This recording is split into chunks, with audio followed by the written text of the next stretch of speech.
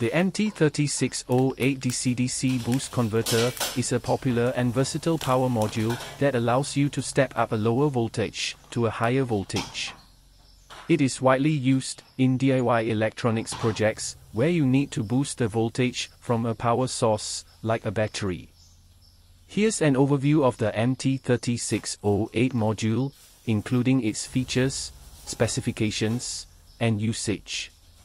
Overview of the MT3608 DC-DC boost converter. Features: adjustable output voltage. The output voltage can be adjusted by turning the onboard potentiometer. High efficiency. Efficiency can reach up to 93%, depending on the input-output voltage and current. Compact size, small and lightweight, making it suitable for various applications. Overcurrent protection. The module includes protection features to prevent damage from overcurrent conditions. Specifications: input voltage 2V to 24V. Output voltage 2V to 28V, adjustable. Maximum output current 2A, with sufficient input power and cooling.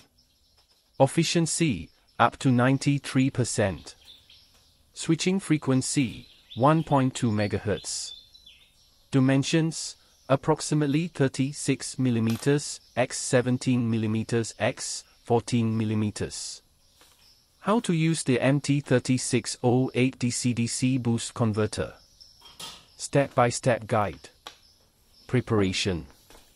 Ensure you have the necessary tools: a multimeter, wires, a power source, like a battery, and the device you want to power. Connections. Input: connect the positive terminal of your power source to the VIN+ pin and the negative terminal to the VIN pin of the MT3608 module. Output: connect the positive terminal of your load, the device you want to power, to the VOUT+ pin and the negative terminal to the VOUT pin. Adjusting the output voltage. Use a multimeter to measure the output voltage. Turn the onboard potentiometer clockwise to increase the output voltage or counterclockwise to decrease it. Adjust the potentiometer until you reach your desired output voltage. Testing. Once the output voltage is set, connect your load to the output terminals. Power on your input source and ensure the load is receiving the correct voltage. Monitor the output with the multimeter to ensure stability. Practical tips. Heat dissipation. If you are drawing close to the maximum current, 2A, ensure adequate cooling for the module to prevent overheating.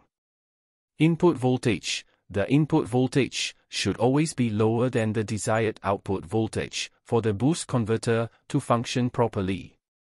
Load testing. Before connecting sensitive electronics, test the output with a resistive load to ensure the voltage regulation is stable. Example applications. Battery-powered projects, boosting the voltage from single-cell lithium batteries, 3.7V, to a higher voltage required by your project. Portable devices, providing a stable voltage supply to portable devices or sensors. Arduino projects, powering an Arduino board from a lower voltage battery. LED drivers, driving high-power LEDs that require a higher voltage than the power source can provide.